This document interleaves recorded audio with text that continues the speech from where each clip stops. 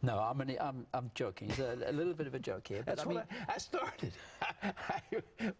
we got into the ministry when I was just turned 30. But really? Yeah. Okay. Well, over 80. 82. 82? Oh, 82 and still Wow. going strong. How do you do it? Daily broadcasts. Well, Monday through Friday anyway.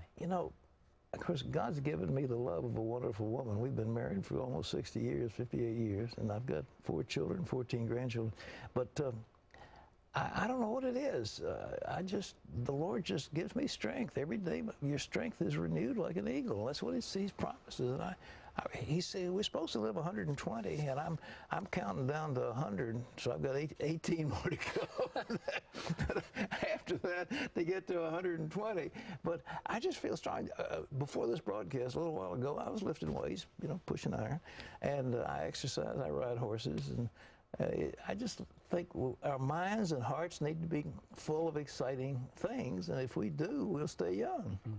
You won't believe this, but I play soccer. I'm 66. I play soccer 3 or 4 times a week. I live in Spain, because that's where we broadcast from. We could talk about that in a minute.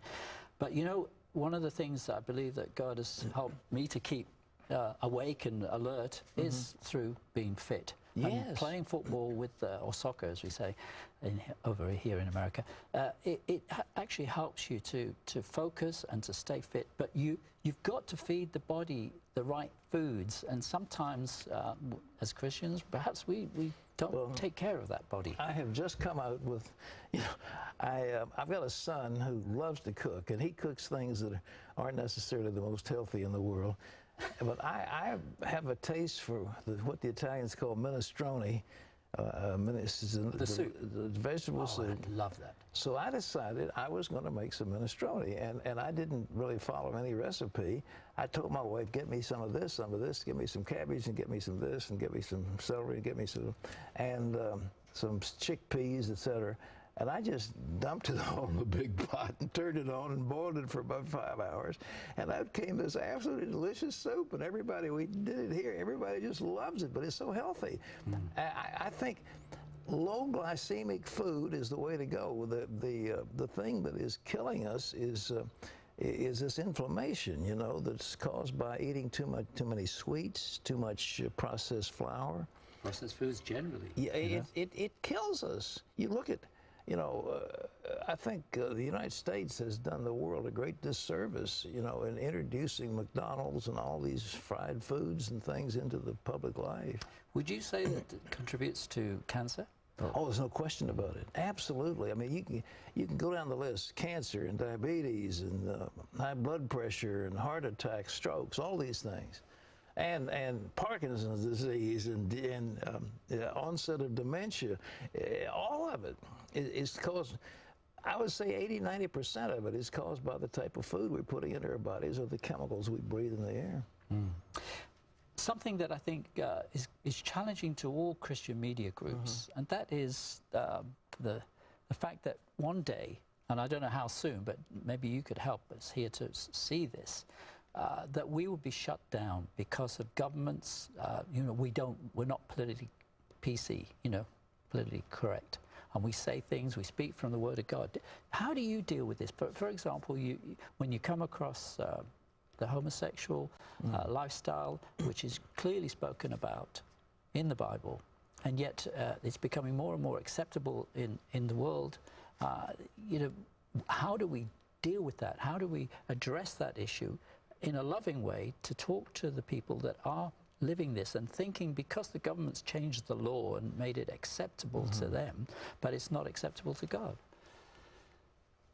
Martin Luther said, you can be orthodox in all the things that you believe, except in the one place where the devil's attacking. And if you fail there, you failed it all. And I think that's what we're looking at here. The one place the devil is attacking is reproduction. Of course. Reproduction. The creation of life, which is the most fundamental chance that we have as human beings, is to create life in the image of God. And it's being attacked in abortion, and it's being attacked in homosexuality. Homosexuals don't have babies. If the two of them, 2 males, 2 females together, they're not going to create life. And so it's a sterile situation, and the abortion, a lot of women, you know, I think some of the feminists, the strong feminists, are jealous of their sisters who are having babies, and they have attacked reproduction. You know, the idea is that we've got to have more and more abortions, and we've slaughtered 50 million people in the United States. 50 million babies in America. So that's where, and so what do? Well, I don't major on these things because I love homosexuals. I really do, and I love people that have had abortions. I just have a love in my heart for people, and I don't get on the soapbox and condemn folks and that kind of thing. I think it's a mistake, but I just say here's the love of God, and I think the Holy Spirit will lead people into truth. I hope so. Other challenges for Christian media groups, probably talking about, you know, Jesus Christ as being the only way, and when you see the rise of Islam, particularly in the West, you know, do you see that as, you know, as something that Christians ought to? How can they deal with that? Because the population explosion alone amongst the Islamic got to hold fast on that one. You've got to stand up and say Jesus is He is the only way. He is the way, the truth, and the life. No man comes to the Father but by Him. That's what the Bible says, and I believe it. And I think He will honor that confession of faith. We at CBN have what I believe is the largest Arabic-themed Christian series of programs in the world. On our website, we have as many as 50 million hits from people into our Arabic language. That's just on the internet. We have other programs. The Muslims are desperately hungry for love. There's no love in salvation. You know, Muhammad himself could not tell you, I'm going to heaven. And you ask any Muslim, are you certain you're going to heaven? Not one of them can give you an answer. That's right. I am, like the Apostle Paul, he said, I know whom I have believed, and I am persuaded that he is able to keep what I've committed unto him against that day. I'm going to heaven, brother. You're going to heaven.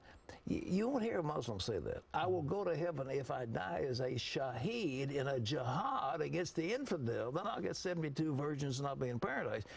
But that's the only way to be sure. It's a big lie. What a horrible, horrible deception that is. And so they're looking for love, especially the women. You know, are we going to be second-class citizens? Can we have roles in society? Can we, in Saudi Arabia, can we drive cars? Can we own property? Can we be free? They want that, and they want love. Love. There's no love in the Quran. It's always hate.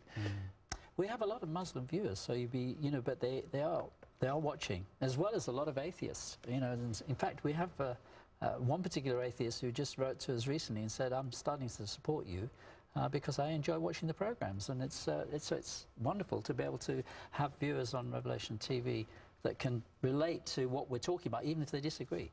L-O-V-E, love. God is love. God loves you, but He at the same time is a righteous judge. And we can't get what they used to call sloppy agape, you know, like this love that lets you do anything you want to do. God isn't that way. He's a consuming fire.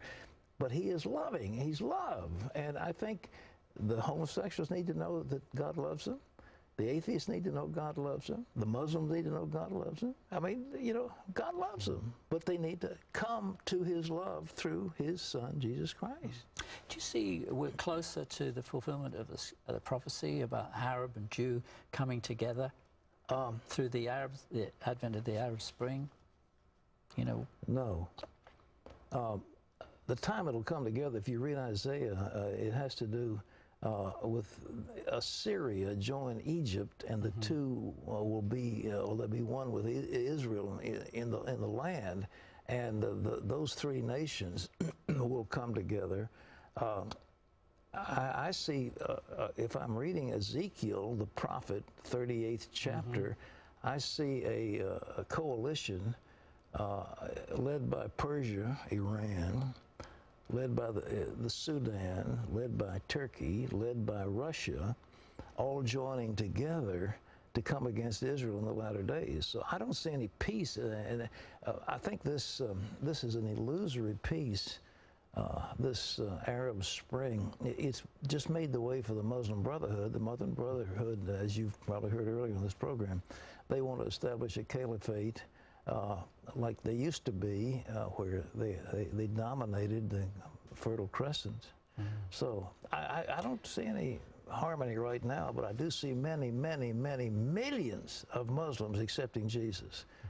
Millions. How do you see that happening? Is it through perhaps a revelation, or through the Lord appearing to them? The Lord is appearing. We did a series of programs dramatizing instances in Egypt, in Iraq, in Saudi Arabia, in other countries in the Arab world where Jesus Christ is appearing to people. And they want to find out about him, but it's so moving what's happening. So he's doing it. Christian television is doing it, and others who are spreading the gospel. It isn't easy operating in Muslim lands on the field. I mean, the danger of being assassinated is very strong. Mm-hmm. Now, we're in the closing couple of minutes, I think, here now. Right. Just the programs that you've been putting on this week. And by the way, our viewers can watch you live, or not live, but pre-recorded. The 700 Club is going to follow this program on Revelation TV.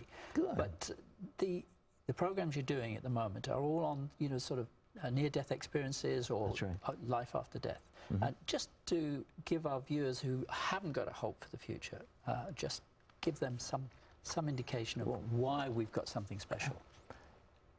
Jesus Christ said, "I'm the resurrection and I am the life. No one comes to the Father but by me. But I am the resurrection.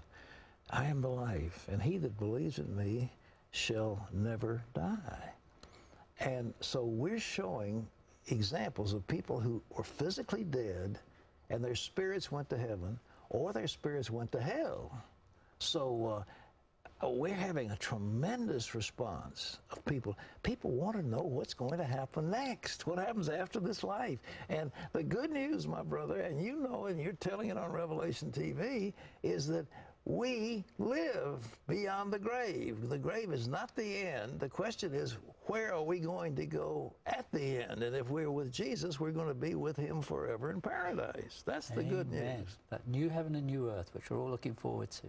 Where we are. Dr. Pat, I just want to thank you very much for... Well, thank you for what you're doing, and God bless you, and prosper you, and use you. Well, thank you. And, we've got that special relationship with yourselves, and Revelation TV viewers really appreciate it, and we too as well. We're a small team, but we're following you, and we're really, really happy that... to be invited here. Well, we're delighted you're here, and I hope that we've shown you appropriate hospitality. You have indeed. So God bless you, sir. God bless you too, my brother. May your life be. Thank you very much indeed to all our viewers who really supported the 700 Club as well. We thank you for that. Continue to do so. God bless you, and good night.